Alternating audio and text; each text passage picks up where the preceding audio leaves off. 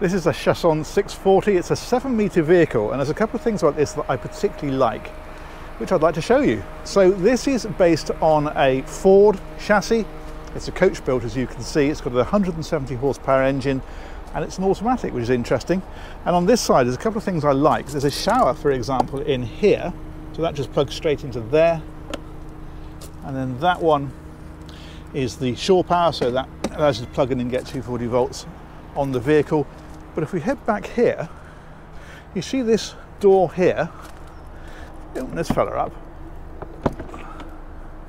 This I really like because it's a huge storage area. It's brilliant for bikes and that kind of thing. But what's neat is these shelves, because these drop down like this for shelving. You can see there's another one up there. Or if you put them up, you get this really high section, and that's brilliant for things like paddle boards or other tour items like that. I think that's a very clever idea. Head on round the back. It's quite a big chunky vehicle, as you can see. This one's 7 metres. And if we head on round, it's all pre-drilled for a bike rack. If we look on this side, that is taking us into that same area. So it's brilliant for deck chairs and all that kind of stuff you might want to put in there. And if we come right on around, these are massively popular. We're at Highbridge Caravans at the minute, and they say this is one of their best selling models. So it's an interesting one to show you. Let's head on in. And this is the interior. Now what I like about this is it's all so nice and light. Just makes it feel even more spacious, although it is pretty spacious anyway. If we come back here, you can see a lot of room in here.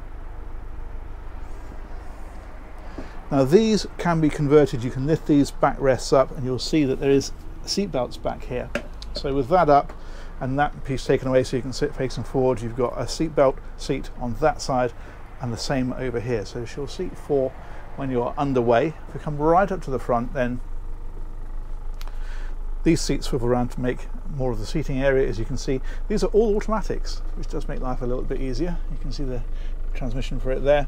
And I mentioned it was a Ford engine. You can see it's the Ford chassis on this one. So you get all the usual bits and pieces that you would expect.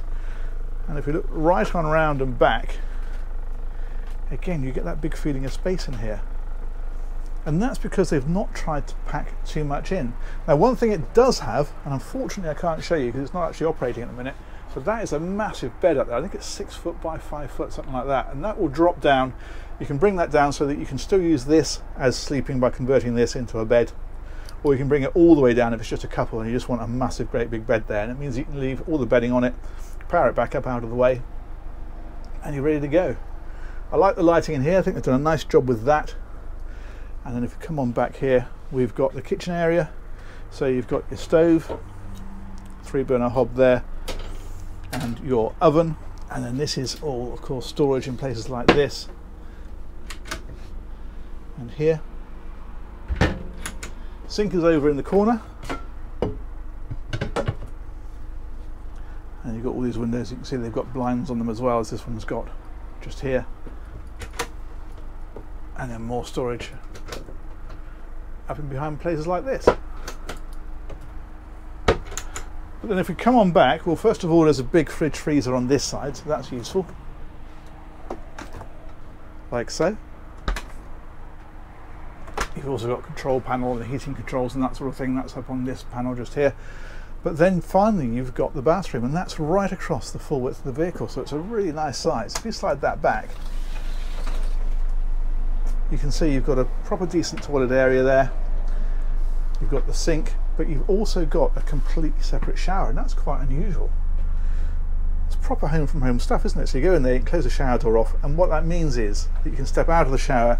You've got a nice dry bit here to get dried, and you can do all of that with this door closed with a bit of privacy. That's fantastic. Really nice. I think it's a great feature. There's a lot of nice features in this one, actually. You can see why they are so popular. So there we go. That's about it. Huge thanks to Highbridge Caravans. They've organised this tour. I'll put a link to those guys in the description, and a huge thanks to you guys for watching. We'll catch you on another one of these very soon. Take care. Bye bye.